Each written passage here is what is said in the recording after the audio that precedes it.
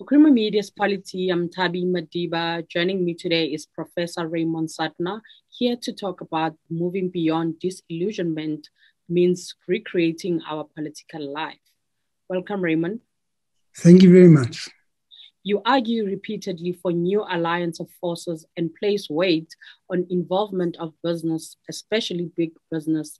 Is this realistic and desirable, given the antagonism that many workers feel for the capitalist class and the vast difference in wealth? Well, it's not something I would have said 20 years ago, but at the moment, you have a situation where business has shown whatever the economic disparities between the very wealthy and the very poor, business has got an interest in legality, in constitutionalism, in nonviolence, in ending corruption.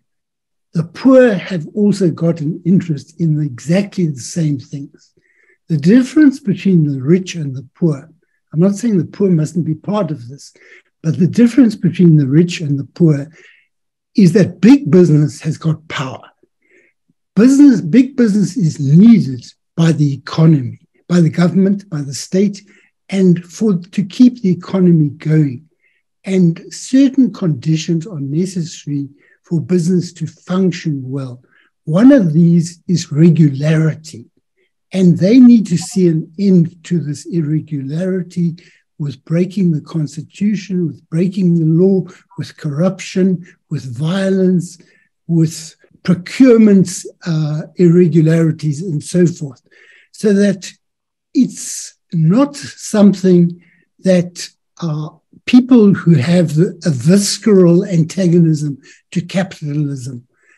Let me say, I'm not a capitalist. I'm not in favor of, I would prefer socialism. But the point is, one has to be practical. I don't know a lot of business people, but I do believe one should reach out to business as part of a coalition of forces, all of whom will have to compromise.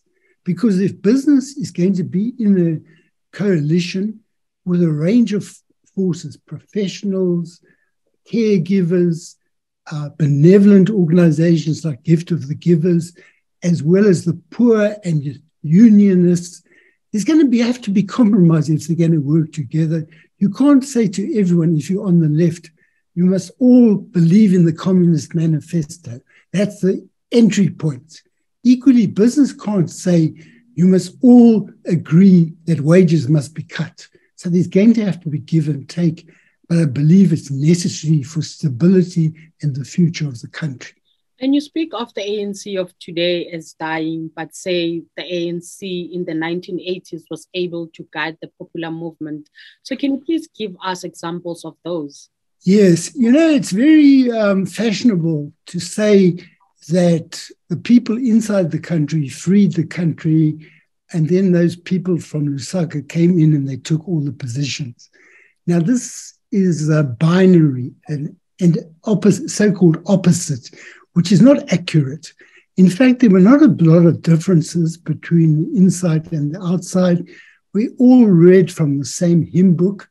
But what was very important to us is the insight, is that we were making the country ungovernable, and the people from Lusaka would broadcast from Radio Freedom and make very important suggestions.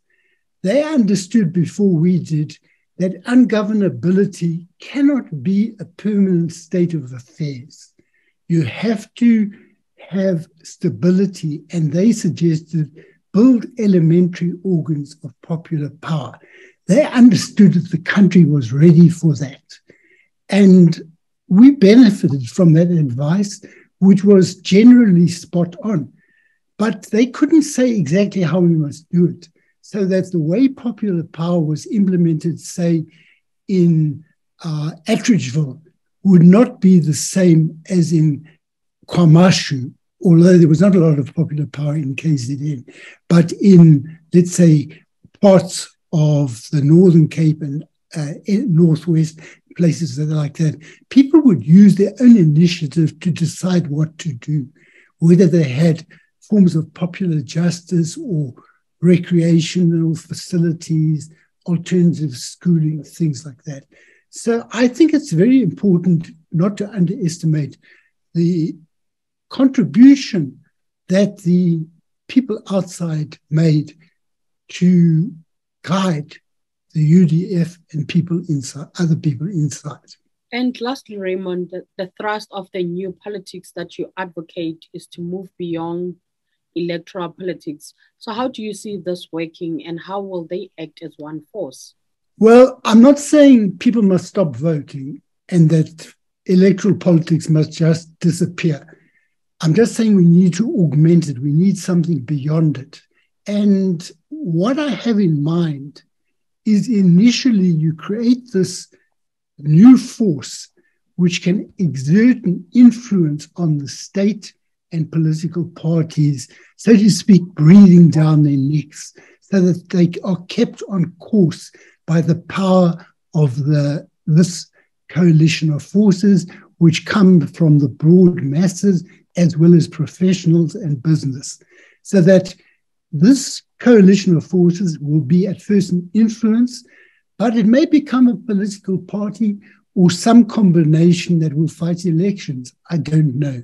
I don't like forecasting, but what I do think is we need to think of a direction which will involve people. A lot of people who were ANC stayed away or didn't register or didn't vote for the ANC. They're looking for something, and maybe we can find some such combination that will meet their needs. That was Professor Raymond Suttner speaking to Prima Media's Polity about moving beyond disillusionment means recreating our political life.